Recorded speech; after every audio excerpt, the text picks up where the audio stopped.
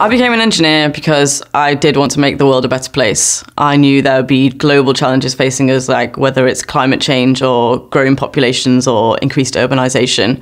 And although I liked the maths and physics elements of it, I knew that the people part was what appeals to me. I don't think that I've faced any challenges as a woman in engineering, but I know that I'm confident and I can face those. I know there's a lot of women and young girls that don't have that same level of confidence, and it shouldn't be fair that they don't get the same opportunities. I love my job. I really love it because every day I can go out and know that by the end of the day I will have done something which I feel is rewarding, not just so I don't feel like I've just gone to work to pay the bill. Those bits are just a byproduct. Sometimes it's like being paid for what I enjoy doing. It's like being paid for my hobby. I love engineering. I love improving things, solving challenging problems, interacting with people, environment, and making things better. It's what I do. It's what I'll do on my holiday if I had the chance to do it, but I normally wouldn't. So yeah, I love it. Well, at school, when I was choosing my GCSEs, I chose my optional subjects to be art and drama because I liked them, because I enjoyed them. For no other reason. I had to do all the science, English, maths, languages and history, but I really, really enjoyed art and drama, so I'm going to do those. And those were my options. And I didn't really think about what career I'd be doing at that stage or any kind of job. I think when I was really small I wanted to be a farmer's wife, and but I soon realised that maybe I wanted to do more than that in Guernsey. There's not a lot of farming left. And so when I came to think about what career to do, I really did also enjoy the analytical side, the maths and the science, and it was hard to find a way where you could do science and art at the same time, because it's all so sectioned into different subjects at school, and it's like you're either good at science or you're good at art. You're either an arts person or you're a maths person. You don't do both. You're not good at both. And it wasn't sold to me that there was careers where you could do everything. And I remember speaking to the careers teacher, and they said, "Oh, what's your favourite subject?" So I said, "Art. I love art." And they were like, "Right, so you can do an art degree." And it's like, no, I don't think my dad would be very happy. He's not really an art fan. And he says that you don't make any money out of art, and how you're going to look after yourself. So, but it wasn't the art that I loved, it was the creation and being creative. And I came across engineering because I loved the maths and physics side, and had a little go at electronic engineering, and I looked into mechanical engineering, but then I found civil engineering, and you got to create things, real things that you could see that would always be there. And that's what I thought, wow, yeah, I can do this. And I found in my career as a civil engineer that you can be really creative. You can draw things, you can design things, and you can have control over what they look like.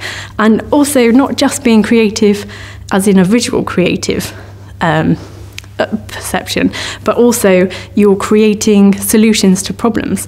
And so you can use your creative skills to be able to solve a problem in a different way by being able to look at things differently to how the everyday person might see them. I'm very proud of what I do. I think if you ask my girlfriend that, she'd be sick of hearing about all the projects that I've worked on and point out every single time I drive past them. But I'm very proud. I love the profession that I'm in. And I think even though I've only been in the industry for 4 or 5 years, I think I've done some really worthwhile work. I would say that engineering has no gender, and that just because you're a woman or just because you're a girl, it doesn't make you any less clever, any less as strong, or any less important really to contribute to society as an engineer. My name is Claire Oliver. I'm a senior civil engineer with a large multinational company called AMEC Foster Wheeler. I'm based in London, and I currently work in the waste industry, which means making sure that your rubbish bags have somewhere to go. It means that I work with everything through from the small waste transfer stations all the way through to the incinerators and gasifiers where your rubbish gets processed into an energy source. I am obviously not from the UK, I'm from New Zealand, and I moved here 2 years ago, almost to the day in fact. I did a civil engineering degree at the University of Auckland, and prior to that I was at an all-girls high school. And it was at high school I thought about engineering as a career. I went to see my careers advisor and she told me she had no pamphlets on engineering, would I consider doing science? And I thought engineering was a good mix of the people side, the organisational side, the management side, and the giving back to the community, which I knew I wouldn't get if I did a science degree and potentially became a scientist in a lab coat. That was never going to work for me. I was far too interested in the people. So despite the fact I'd been recommended against engineering by my careers advisor, it was very hard and full of maths and full of boys, which I thought was brilliant. I then went to see my maths teacher and she said, engineering very hard, lots of maths, full of boys. And I thought, okay, I'm getting a bit of a theme here. Then I went to see my physics teacher and he said, I think it's a great idea. There's a scholarship available. I'd like to write you a reference. Here it is. And consequently got the scholarship and went on to do engineering, and here I am today. So my name is Alexis Field, I work for Highways England. I grew up actually in quite a working class family, but I just wanted to get out of that circle of being in that environment.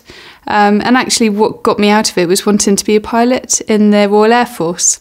So I spent a lot of my youth going to sort of air cadets and interesting things like that. I did loads of shooting and flying and it was fantastic, and that's all I wanted to be from a very young age, I think. And then when I got to sort of 16, 17, again, that was my chosen career path. So, you know, all of my subjects at school, my chosen university and everything was built around that.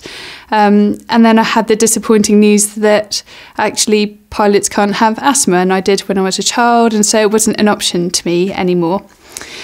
And it was just before I was about to go to university, so I had a place in university, and that's sort of all I ever wanted to do. And then 9/11 happened.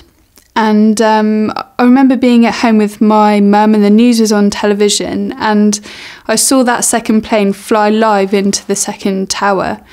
And it was at that moment in time where I thought, I don't want to be involved in aviation. I want to be involved in building structures that save people's lives and, you know, benefit the wider society than just an airplane that might zip around, or, you know, if you're in the military, then it has a sort of greater impact on people.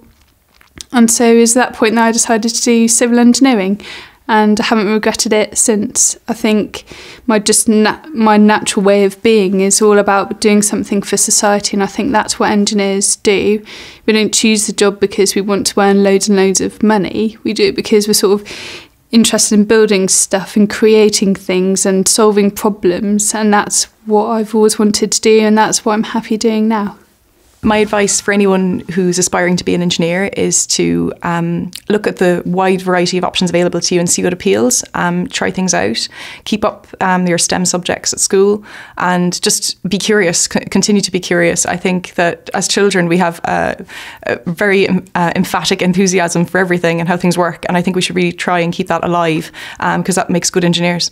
Civil engineering is about everything that we do to construct and maintain and operate our built environment, everything that we see around us. So everything below ground that you don't see, so sewers, how you get all your electric and water to your houses, all the roads that we drive on today, bridges, everything that you see around us that's actually been constructed has been influenced by civil engineering.